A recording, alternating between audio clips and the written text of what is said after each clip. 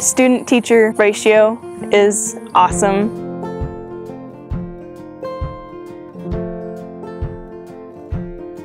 The school really brings the whole community together.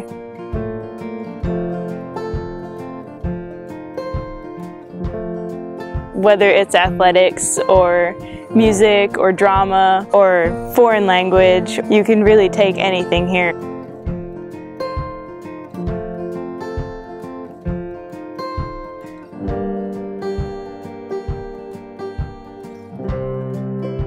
Mount Judy School is a small school, but it's very personal. Teachers who can teach uniquely toward children whose lives and life situations they have familiarity with. I can go into any classroom, talk to any teacher at any time. They will know where I am in whatever classes I'm in. There's such a rise in charter schools. They are smaller and they're more about individualized attention. It's more controlled, it's safer. That sounds a whole lot like a small school. We think we do a good job with our students. They're ready to go to the University of Arkansas or any higher level college. My oldest son graduated from Delight High School. Right now he's in nuclear medicine school. And you have a school that puts out children that excel and go on to college on a high percentage rate, really comes back as a finished product and benefits their community tremendously. The students really do enjoy having the teachers there for them and knowing that the teachers care.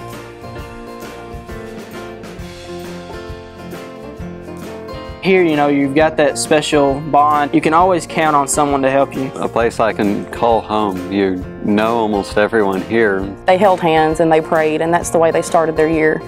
Parents are a part of the school. We see this school as being a family glue. We have so much school pride. It is the heartbeat of the community.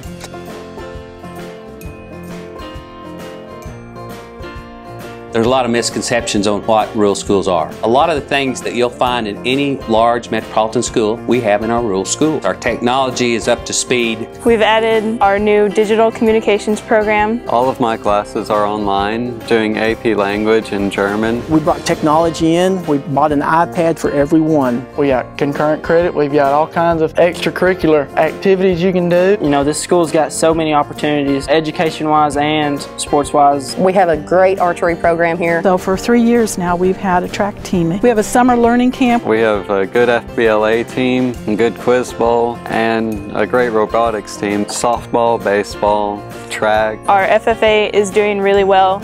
We had a first place rooster and also a grand champion pig.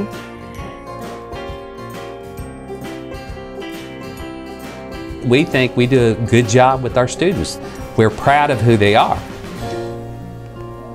I would like for our state to be proud of who they are.